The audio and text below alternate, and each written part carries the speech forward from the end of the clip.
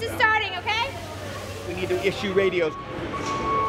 We just received a call from our Sacramento Regional Fire Dispatch that there's been an aircraft crash at the Sacramento International Airport. Not you. What's your name? 21-year-old female. We know there are about 50 patients that will be coming to UC Davis Medical Center. You feeling short of breath? Her vitals are stable. All ED attendings to the MCI huddle in the radio room now. We really wanted to be able to test our systems and processes and ability of our staff to work together to be able to care for a large number of patients at one time. All right, I got Echo 6 coming. The purpose is really for us to stress our system.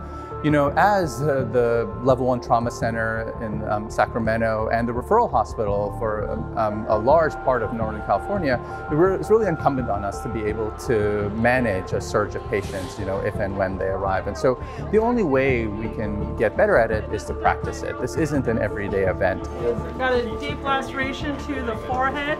He's got 80 over pelt. Dr. Shetty wanted to start mass transfusion on him. The exercise really puts a stress on the way that we work every day.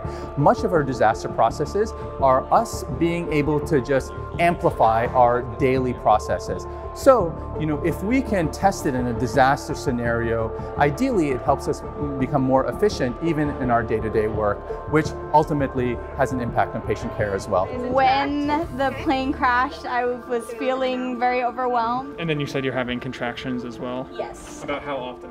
5 to 10 minutes.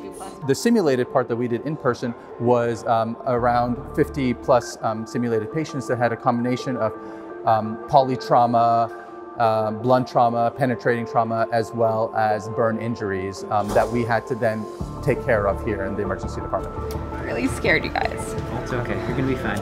We're just doing our best to be able to treat everybody who comes to us, regardless of their state of illness and regardless of the situation that brought them for us in the most efficient and compassionate manner possible.